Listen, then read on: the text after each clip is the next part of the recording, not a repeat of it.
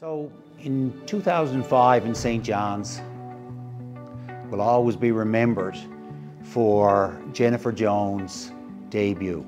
She made that sensational shot to win the packed house at Mall 1 Centre in St. John's at that time, and she'd only come out of junior curling a couple of years till then, and I think the fans were completely captivated by the moment. Almost couldn't believe, surreal, what had happened to make it in off like that. Shots like that weren't as common as they are now in curling, and when you look at the TSN highlight reel, #1 shot of all time, it has been Jennifer Jones in off to win that game at St. John's. And I think back to the Scott that we had at St. John's.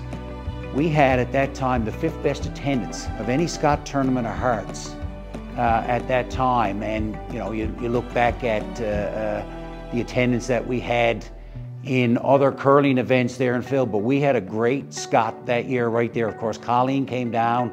She was the 4-time defending champion at that time, and I think when she finally lost at that event there, the fans gave her a standing ovation that I will forever remember at that event when Colleen waved to them and left the ice. I think she lost in a tiebreaker game, and then we went on to, I think we had a three-way tie actually for the last playoff spot that year.